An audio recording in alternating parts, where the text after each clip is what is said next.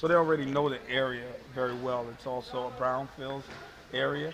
So basically what I've been doing is just basically trying to push the city, and the city's been, to a certain extent working with me. But again, I'm the only city worker here, and they sent one 3 weeks later.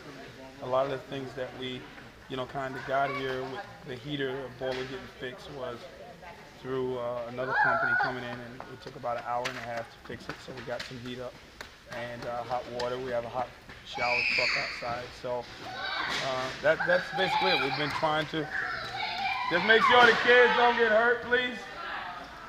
Thank you. So we've been, I get on my bullhorn usually, and I yell out to the community. It's hot food, comida caliente. I've been learning a little Spanish, so I can communicate with everybody that's here. Hot food. Again, this is the largest outlet of children in after school. After school, all of the buses come here.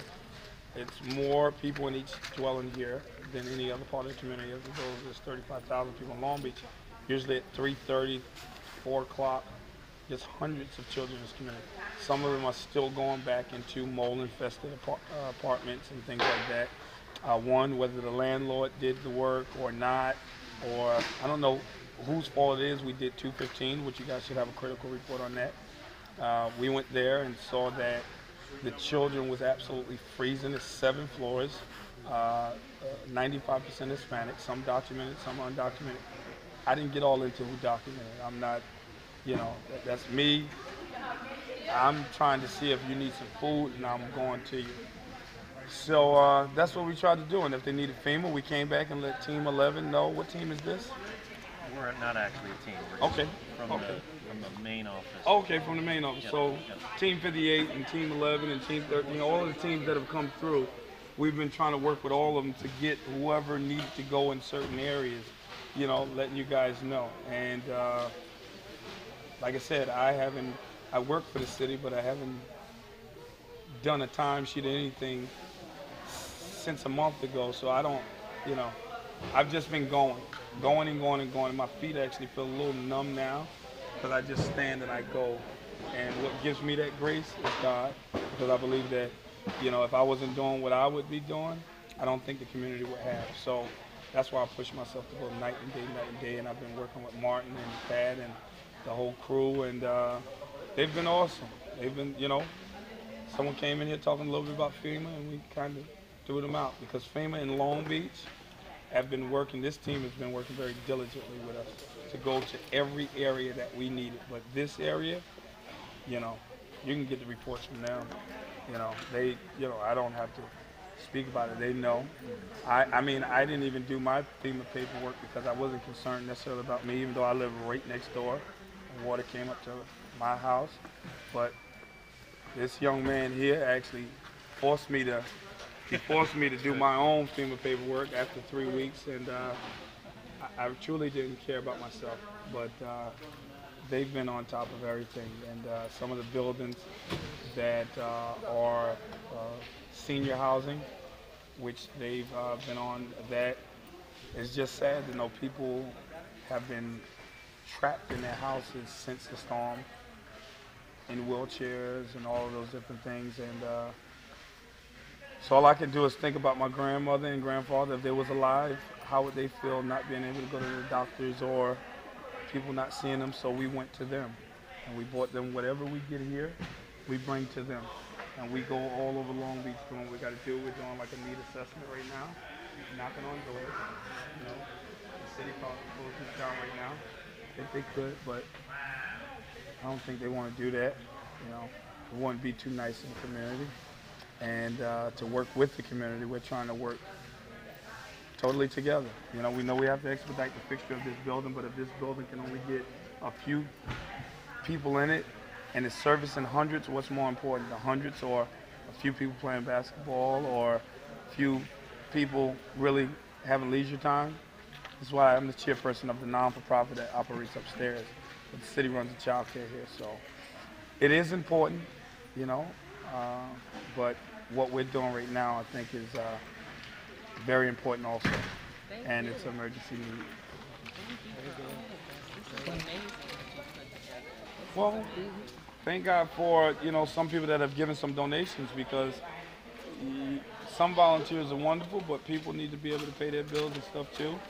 I've actually taken some of my personal money. I'm just a city worker, taking some of my personal money to help pay for food and do different things, because again, people, if you stay here for 10 minutes, I don't know what time it is now, but you'll see a bus rolling up. And what time is it, Jonah? 3 o'clock. Okay, well, soon there'll be a bus pulling up, and there's going to be some kids looking for some hot food, and we don't ask them what color they are. We just ask them if their belly is hungry, and they come in and get something to eat. And that's what we do, Although some other people may have some different things that they do, we love everybody, and we're just trying to service the community. So the teams here definitely been on top. Yeah, keep it rolling. All of this is donated by different individuals. We've contacted people, and we've talked to different people, and yeah, that's it. This is not a site that actually is on any website. That is not, you won't see this on the city's website. MLK has a site. They've actually closed their site down, and so every donation that came here, a lot of it came from that site because we requested and went over there, and the city gave us a site. But some people just stumbled upon us, and some people heard the need and the cry, and they came. There's some people that come from upstate, some people that coming from all over. And National Grid, I hang their banners high. FEMA had a banner, I hang their banner too, because FEMA workers have actually helped us carry things in, helped families out. They, along outside of their duties to do the paperwork, they have been a part of, these three and a few more have actually been, been able to help communicate as far as the bilingual and truly amazing. Like I said, maybe one day I will speak to Obama. I'm gonna talk about Team 11. What team are you guys? Team FEMA. FEMA. Whatever team you're on. Team of FEMA. I know I'll remember the names. Even if you're not a team, you're part of the MLK team and the help team. So, Well, That's strike what it team. takes. yeah. That's what it takes. But it's everybody working together, and Everybody working together. that's what it's been. We all have to respond to the emergency. That's what the emails do. And FEMA workers have taken off their jacket and got to work, and it truly has been a community need. A lot of people may be at work right now, but there's still a lot of help that's needed, and I know a lot of people want to display a look of normalcy and everything's fine.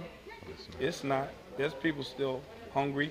We have a few videos from today where there were seniors crying, happy that we stopped by when no one had stopped by, whether they've been on the 7th floor. You don't have to listen to me. You can ask the other team members of FEMA. Yeah, They've walked up those stairs, and those stairs are pretty steep and pretty rough. And dark. Yeah, and some of those people are not walking out, and they won't even begin to try. We'll take them by there, and of course,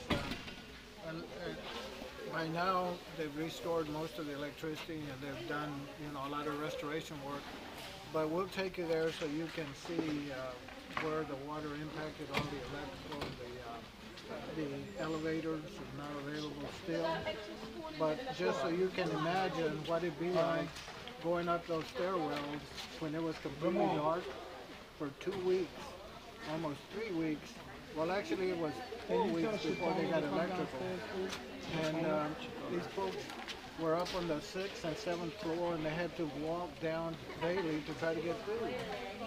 And some of them couldn't walk because of the situation they were in. So you'll get to see some of that. There's some other areas where they had to gut stuff completely out because of the salt water. And thanks to places like this, that they trust in the community, and they come to get information, as well as you can see, distribution of food and necessities. So, we've worked with them, and behind that, it helps FEMA get the word to these folks that normally wouldn't come out. Because there's a little bit of mistrust with government, and they trust this place, and that's how we will be able to really be effective.